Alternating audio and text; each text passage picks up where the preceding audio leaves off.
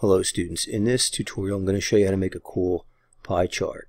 So let's get started. Once your file's open, you want to enter this information in, and you can put whatever values that you want in there, and you can change them at any time just to see how your pie chart looks.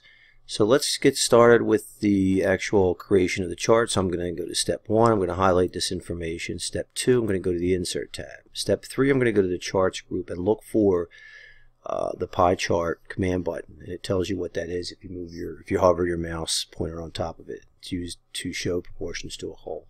So that's going to be step 3. I'm going to click the drop down, and I'm going to go to 3D pie chart, and there's my chart. I can stretch it out from the side, from the corners, and also from the sides. All right, and I'm going to click chart title. I'm going to type in number of pizzas sold, hit enter. Alright, and I'm going to go up to format. Again, you have all these different options, but I'm going to choose, let's see, which there's a bunch of them. That one looks pretty cool, so you have to pick one that you like. Alright, I think I'll just stick with this black one for now, and actually, yeah, I'll stick with the black one for now, and I can come back to it later on. I'm going to move it off to the side. I'm going to go up to the Home tab. I'm going to select, where is it? Berlin Sands, because I like that. I'm going to make this a little larger. I am going to maybe go back to format, put a little bit of glow in there and see what that looks like. Alright, there we go.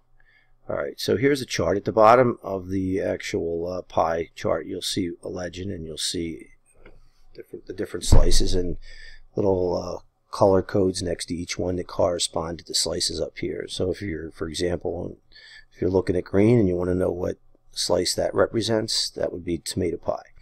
But I don't like it at the bottom, so what I'm going to do is I'm just going to go up to this little plus sign here, chart elements, and I'm going to go down to legend.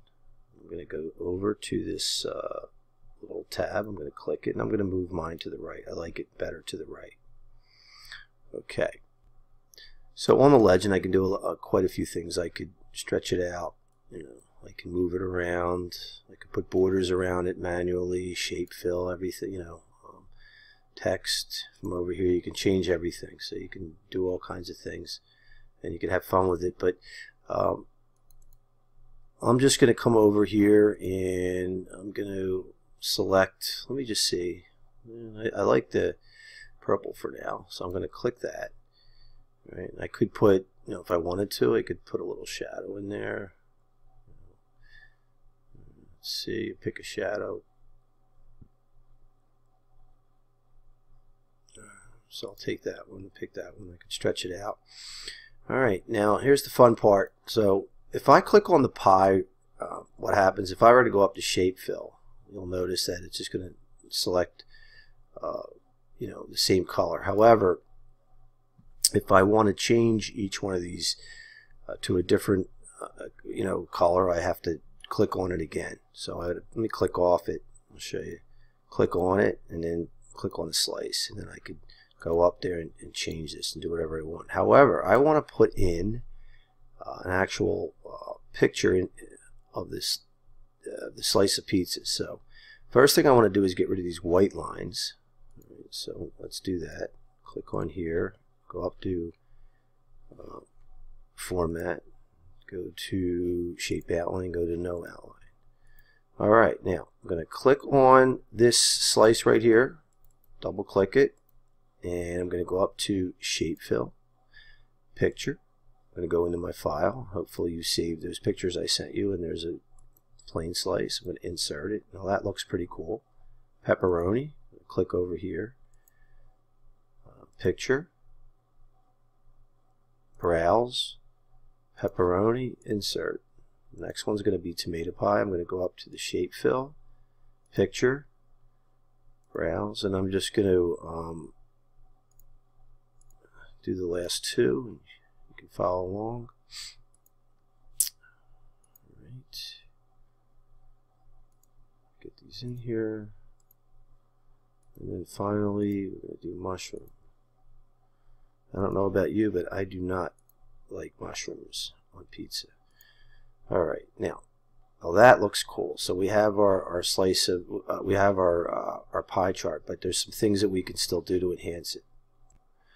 Alright, so a couple things.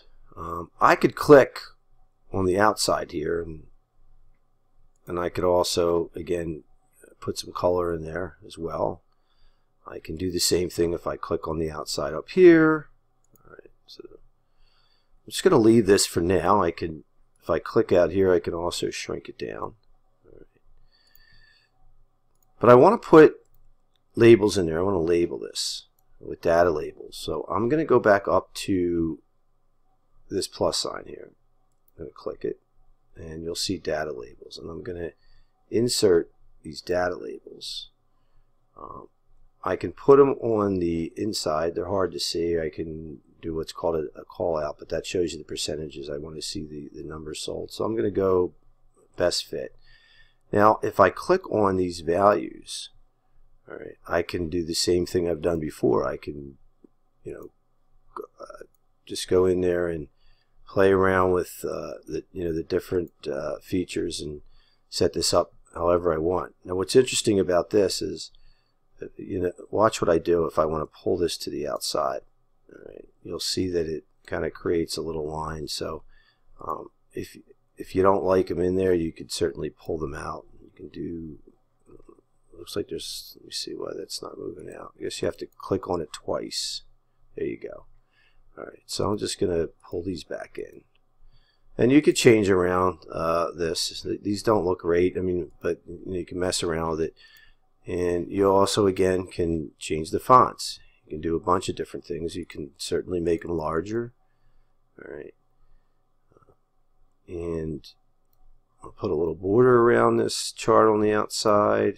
So I like to do that. So I'm going to go to the shape outline. I'm just going to, I don't know, let me go to more outline colors. I'll just pick a blue, pick weight. All right, see what that does.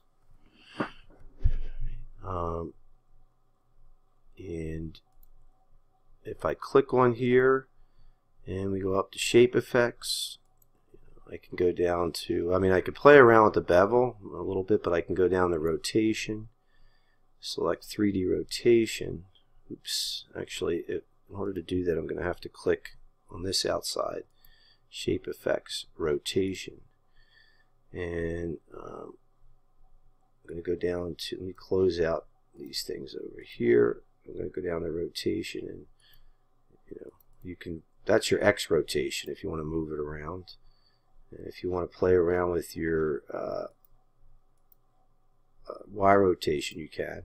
There's also perspective, which is really cool if you want, but it kind of distorts it a little bit. So I'm just going to leave that where it was.